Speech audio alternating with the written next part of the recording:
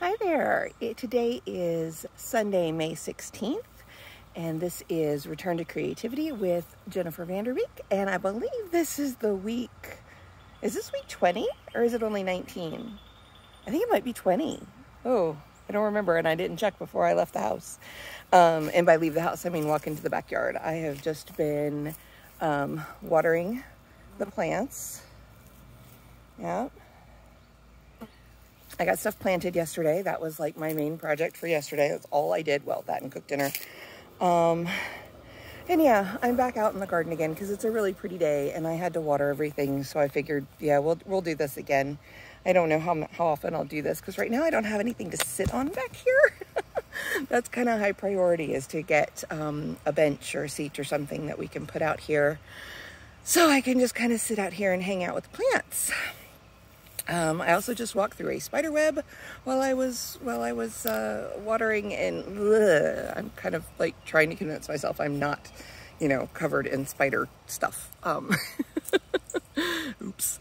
Let's see. This week, I know I worked on sketches for the coloring book. I don't have any more final pages to show. I still have one more sketch to do. I don't know, this week was a little weird in that, I don't know, I had a couple of low days, as far as like, emotion, mood, I guess. Low mental health days. Yeah, there we go. Words.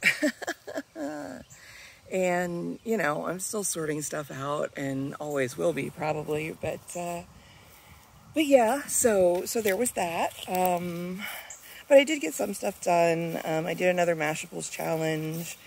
Again, those are really good sources of dopamine right now, just to do something small, something quick-ish, and get feedback on it. Yeah, it's good.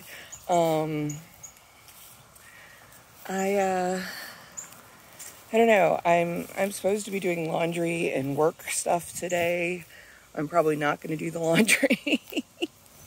I'll wait till the week to do that, or next weekend. It's not critical. It's just the hamper's starting to fill up, so I was going to do some. But here, let me lean against a palm tree for a little bit.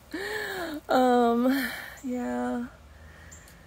Oh, excuse me. I clear my throat. Yeah, my voice is real hoarse right now. Ooh, I'm sweating. And I'm not quite sure why. It's just kind of one of those things today, I guess. My energy is real low, and something, excuse me while I yawn. And something stole one of my zucchini or yellow squash plants overnight.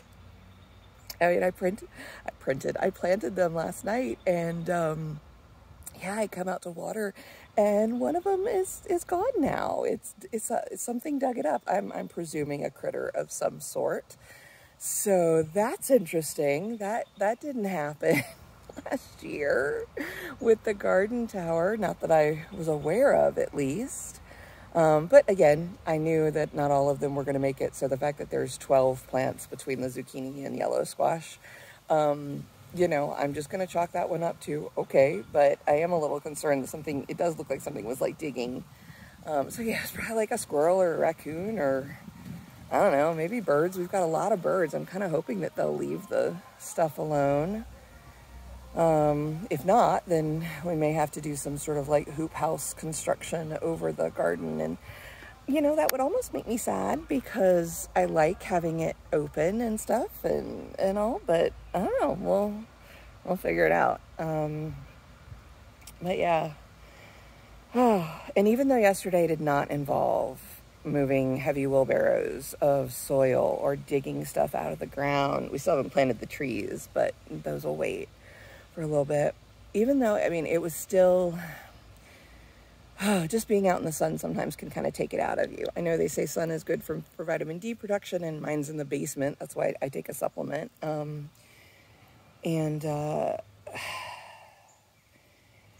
you know, but still the sun can be really, really draining. And that's definitely what I have experienced like from yesterday. And I'm still a little zapped. Yeah. So, oh gosh, I haven't even asked. How was your week? Was it a good one? Was it a less than good one? How are you feeling? I mean, I've already told you about mine.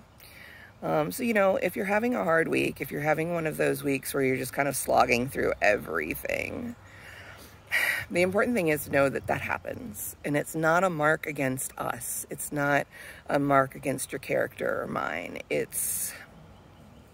We have to learn to be gentle with ourselves. Because that is something that this society in general right now, I think, is really lacking. Is that concept of being gentle with ourselves and allowing time and space for recovery. So like when people like work out a bunch, and they like go to the gym day after day after day after day. I mean, there are smart ways to do that. They have to make sure that they're not working the same muscles every single day, right? Because that idea that your muscles, when you like lift weights or you do strenuous exercise, your muscles get these like, you know, like they break down a little bit, and that's part of it. I mean, that's part of the process. But then you have to give them time to regroup, rebuild, reknit, whatever, recover. And so you work other systems. But yet, in so many ways, our society is built, I think, to where we are expected to constantly churn. And if you don't take time for your mental health to recover from a strenuous day, a strenuous week, hell, a strenuous hour, if you've had like something really intense happen for an hour or two, it's going to take time for you to come down and just find your baseline again. And so I think when we have these bad weeks, when we have or partial weeks or bad days, we really have to be forgiving of ourselves for needing that time to recover. I mean, we know we need time to recover, but we're doing it without the guilt. That's like one of the big things. I know that I struggle with that. And so, and I know full well that I'm not the only one that struggles with taking the time we need to recover, to do things safely and healthfully. To do that without guilt is really hard. And so I urge you to give yourself that time. And if you had a fabulous week, ride that high, because it can be amazing. If you've had a great week and you're like, yeah, I can take on the world. Yeah, you probably can. And more power to you. You know, make hay while the sun shines, all that, you know, bon mot. But when that energy runs out, when that high wears off and you get back to your baseline, don't beat yourself up. Okay? So anyway, that's me for today. I'm going to go ahead and wrap this up because I'm going to go sit at my desk and try and get some work done, because deadlines don't care about what's going on, and more could be said about that, but not going to right now. We're just going to leave that one. We're going to let that one lie. At any rate, I hope you have a great day, a great rest of your week, or the week to come. Let me know what you're up to, because I am curious. I'm always curious.